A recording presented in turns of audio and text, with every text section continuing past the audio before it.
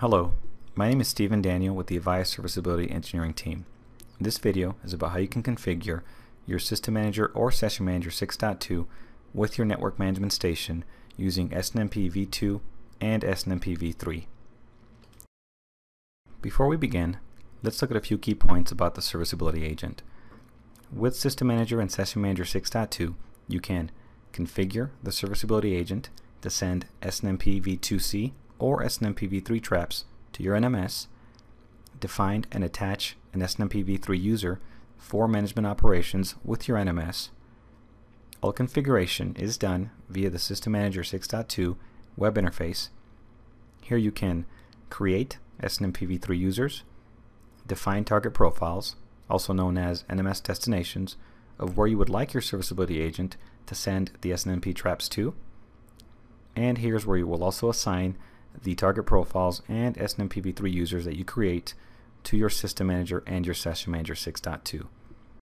Also, System Manager and Session Manager 6.2 support both SNMP v2c and SNMP v3 for trap generation. However, only support SNMP v3 for get set SNMP management operations. For this how-to, I will create an SNMP v2 target profile for trap receipt and an SNMP v3 user for management operations so that I can demonstrate both. We'll begin by logging into our System Manager with the admin user account or any user with admin level privileges. I'll go ahead and provide my credentials, then press log on. Next, under Elements, we're going to want to go ahead and click on the inventory link. So let's do that. From here, on the left, we want to go ahead and expand Manage Serviceability Agents. Now, as you can see here, we have three options. We have SNMP v3 user profiles, SNMP target profiles, both of which we will configure. However, let's first check that our agents are in fact active by clicking on Serviceability Agents. And as you can see here, I have two Session Managers and one System Manager, both of which are all active. We'll begin by clicking on SNMP v3 user profiles so that we can create our user.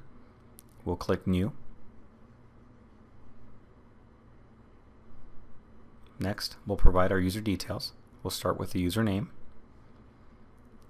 Next, we'll select an authentication protocol between MD5 or SHA. We'll go ahead and enter the authentication password, then confirm that. Next, we'll select a privacy protocol. Again, we have the choices between AES or DES.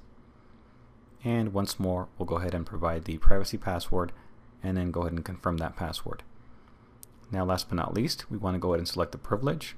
Now, because we're going to use this user for both get and set operations, we want to make sure that this user has read-write permissions. I'll go ahead and select that. I'll then press commit. And as you can see, my user has now been created. Next, we'll click on SNMP Target Profiles so that we can create an entry for our NMS. We'll do that by first clicking on New. Now here, we're going to go ahead and provide all of the details to our NMS. We'll start by giving it a name. So I'll go ahead and enter HP OpenView here for my example. I'll then provide a brief description of my NMS server. Next, I'll go ahead and enter the IP address. Now you're also going to want to confirm your port, and one more important piece, you want to make sure that you change the protocol type from v3 to v2 and make sure that your community string matches that of what you have configured on your NMS. We'll go ahead and click commit, and as you can see, we now have an entry for our NMS server. Okay, now that we've created our user and our target profile, the final step is to push this information down to our agents. We'll do that by clicking on the Serviceability Agents link. We'll then need to select the agents that we want to attach this to. I'll go ahead and select all of mine by pressing the checkbox above here. I'll then click on Manage Profiles. From here, I'll click on the SNMP Target Profiles tab. And you can see here under Assignable Profiles, we have the target profile that we've created. I'll go ahead and click on that, then press Assign. Now, if by mistake you didn't assign the correct one, you could expand the Removable Profiles link and remove that profile.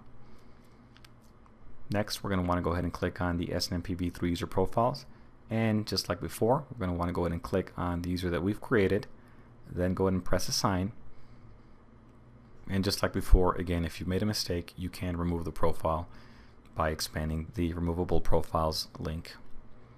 So once that's done, we'll go ahead and press commit,